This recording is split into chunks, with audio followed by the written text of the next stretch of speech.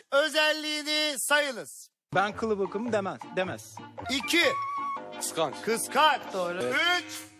Biraz çapkındır evet.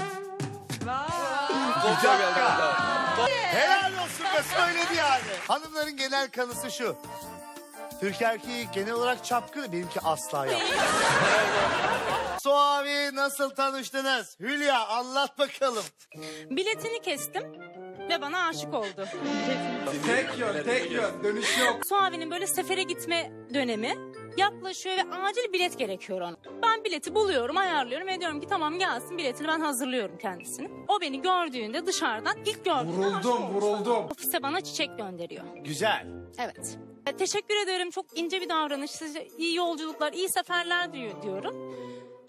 Bir saniye diyor, ben diyor sizi diyor duyamıyorum o anda diyor. Yani telefon çekmiyor diyor, pat diyor telefonu kapatıyor suratıma. Niye biliyor musunuz? Çünkü... Sabit hattan arıyor. Cep telefon numaramı istiyor. Ay çekmiyor. Sonra ben bir daha arıyorum ama ofisten arıyorum yine. Diyor köprüden geçiyorum diyor, lütfen beni arayın. Köprünün Akşam üstünde arayın. çünkü çekmez, biliyorsun. Topuklu ayakkabıdan korkmuyor musun? Korkmuyorum.